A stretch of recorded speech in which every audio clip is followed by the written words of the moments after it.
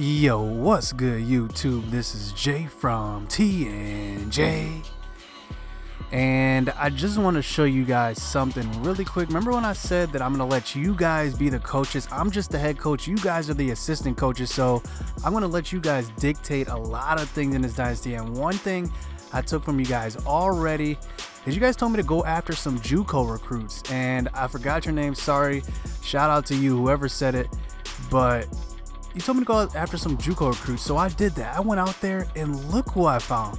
I found a 77 overall JUCO, and let's just look. He's from Lima, Ohio.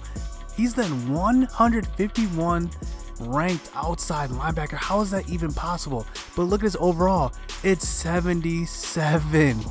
And just look at this. I unlocked 25% because I only have that trait to unlock 25%. Look at his acceleration. It is 99. I can already tell this guy is going to be a beast. So I don't want to waste any time with this guy because I'm not far behind. Because look at the fourth place guy is 295. I'm not far behind, but let's offer him a scholarship. Put him on as many as I can, because if I get him, he will surely help my defense. I have some other guys here that I found at the JUCO level. A quarterback, 71 overall. He's another JUCO, 6 foot though. He is kind of shorter, but if you saw those ratings, he's got 85 throw power and he's got some running ability, it looks like. So when I unlock the rest of his traits, I'm gonna go after him too. And another JUCO receiver, Sammy Baugh, 88 excel right now, 72 catch, which isn't too bad, but he's 73 overall. I mean, it'll definitely be a big boost over what I currently have. So I'm gonna have to adjust some of these guys here. I have a lot of points on some of these guys, but I do need some of these guys because this is an athlete I need, a receiver I definitely need, a tackle which definitely need. So I definitely need those guys. But let's just look at our matchup going up against Minnesota. Let's just look at how we are rated versus them, because they are in the Big Ten. Our plans are to get to the Big Ten one day, not next year. But if you look at what we've done so far, I mean, we're actually rated higher than them in points per game. So maybe our defense can actually show up some. But look at our ranks on defense: 109th in total defense, 101st in rush defense, 89th in pass defense. I mean, we are just straight horrible. The only good thing is that we did force more turnovers last game than we gave up. So that's the good thing. And it looks like Minnesota gives up at least to these past these 2 games, at least 2 more turnovers than they generate. So let's just hop into this game going up against Minnesota. This is one of the few games that we could actually deem as maybe winnable. We don't know, but let's just hop into this game. Let's get it. Let's go. We are here for the first home game finally, and let's just get into this right away. Minnesota, they have a couple of good running backs. I mean, they have Smith there, and I mean, this isn't going to be an easy game at all.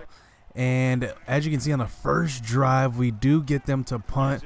Bruh. But look at that, man. I had a wide open field on that one, but I'm telling you, controlling Ingram is like controlling a truck. I mean, he literally is not agile at all, and that's going to hurt me, especially if I have him in on passing downs and he gets a play out of the backfield. Bruh. It's going to hurt me, but Minnesota takes over. We punt early, and they give the ball to Kobe McCrary, but look at that block. Bruh.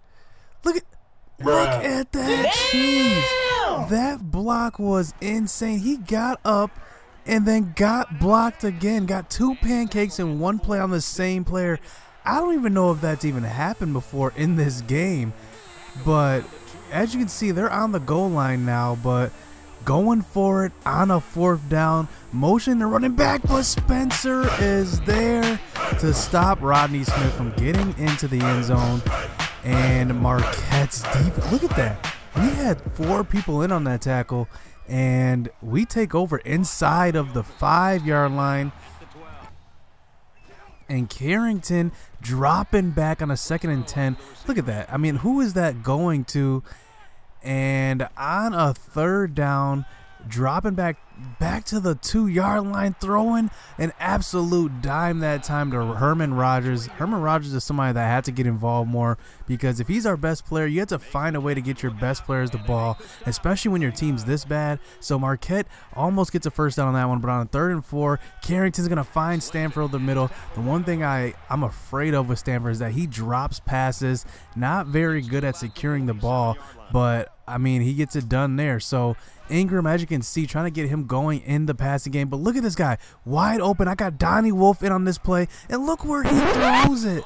He throws it way over to the left, right into the free safety's hands. But luckily, it's a drop pick. But on a 3rd down, attempting a curl route that time in the corner, makes a good play on the ball. So Minnesota takes over on offense, and it's a 0-0 game. Look at this. We're already at the end of the first quarter. It's still a 0-0 game.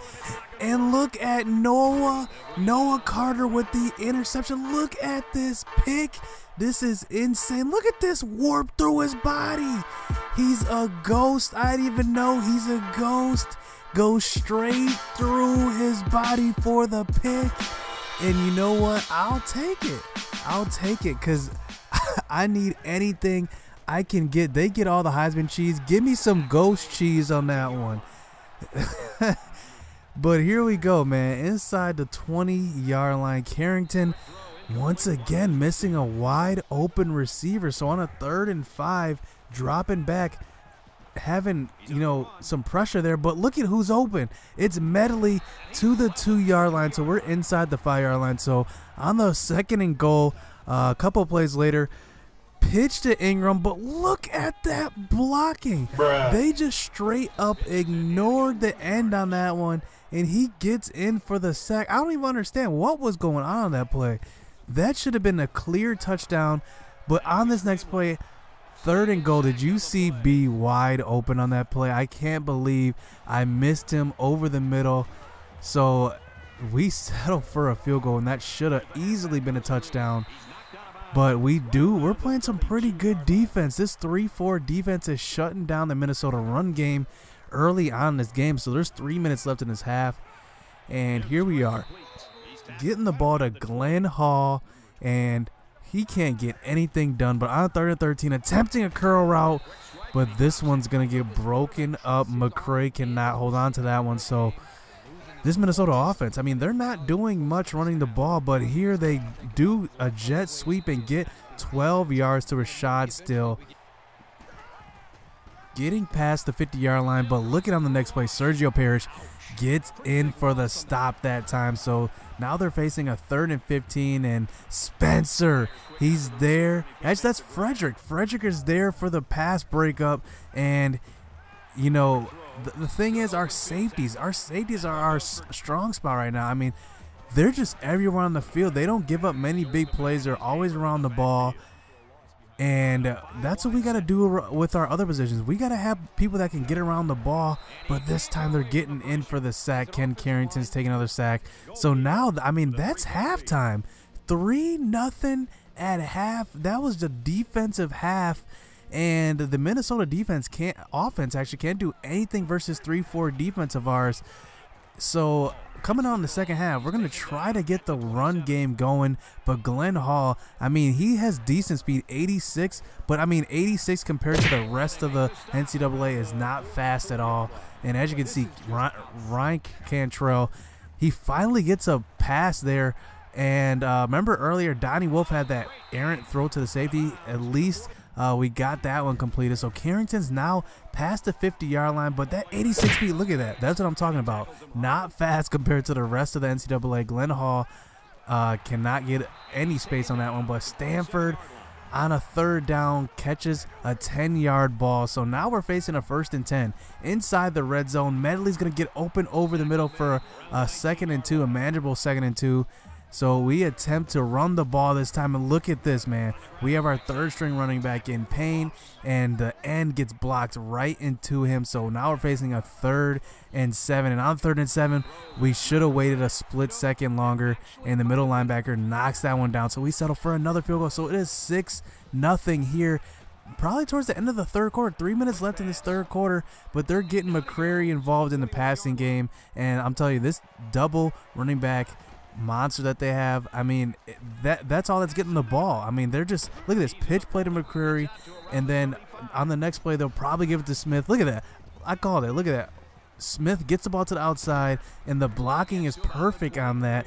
Up to the 25-yard line, so facing a 1st and 10 inside the 25. Once again, giving it to Smith, but Finley straight runs past him. Don't break down, and Smith gets into the end zone for the touchdown. And that shutout we had lasted for a half, but Minnesota finally broke it open. But look at this wide open guy over the middle, Herman Rogers, and Carrington is just off the mark this game.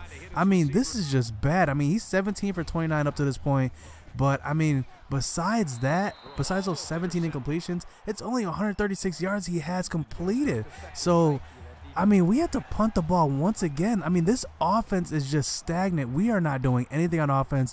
We're probably giving away this game to Minnesota because now in the second half, this 3-4 defense, this offensive line has finally worn us down, and Rodney Smith gets in for the touchdown. And our defense, you can just tell, it's a totally different defense out the second half. But look at this, Carrington. Easy throw to B that time, and look where he throws. He throws it behind him. So I had to put in Donnie Wolf. I'm like, that's enough. Donnie Wolf gets in now, but on a 3rd and 10, I put him in a bad situation. 3rd and 10, he gets hit there trying to make something out of no receivers being open. But on the ensuing possession, we forced a punt, and Minnesota starting to throw the ball now. They get it out to the receiver, Holland Jr., but on the next play, McCreary gets the handoff, breaking a tackle, getting a nice block on the outside, getting up to the 20-yard line. So Marquette's defense, that bend but don't break, is definitely breaking now.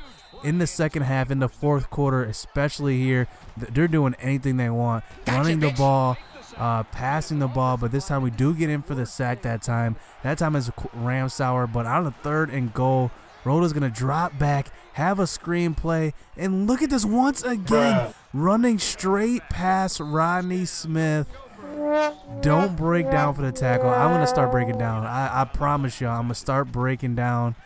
But, man, look at this. Donnie Wolf's got to come back out on the next drive, throwing the ball to Hall. I mean, it's 3:50 left in this half. I can do this. I mean, I can come back. So, on a 1st and 10, rolling out to the right once again, but Wolf finds Medley over the middle, and Keon Medley doing a pretty good job from the slot, getting open once again here, but I attempt to throw the ball deep, and that was going to be incomplete. So on a 4th and 17, you got to go for it. Pressured, and I throw it into traffic, and Miller is not going to come up with it. That's going to be a pick by the Minnesota defense, our first turnover of the game, and I mean, that's going to pretty much end it for the Marquette Golden Eagles. And to add insult to injury, trying to get the ball to throw it away that time, 20 seconds left in the game, I try one last play, trying to throw the ball deep on a 2nd and 32, and actually Medley had them beat on that play, but Donnie Wolf underthrows them, and man, Minnesota, after getting shut out in the first half, wins 24-6. I mean, we had two field goals. I mean, 2 field goals for the whole game. That is not acceptable. Look at Donnie Wolf. I mean, he had a 7.7 quarterback rating, but Carrington wasn't any better. I mean, these guys could not move the ball. And, I mean, look at this. Our rushing attack couldn't do anything. Receivers couldn't do anything. I mean, our leading receivers on running back. I mean, that just can't happen. So, man, we got some changes. I think I'm going to make a change at quarterback. I need to think about it a little bit. We do have Virginia coming up next week, so we're going to want to win that game. It's a rivalry game. We're going to want to win that game, and it's on the road. So, man, what do you guys think? Do you guys think Donnie Wolf should be the starter since I can use his legs a little more, or Carrington because he's a little more accurate? He had a bad game, but it is his 2nd game. I mean, give him a break a little bit, but Donnie Wolf is itching to come in. So hit subscribe, hit that like button. Let me know down in the comments what you guys think I should do. Let's get it.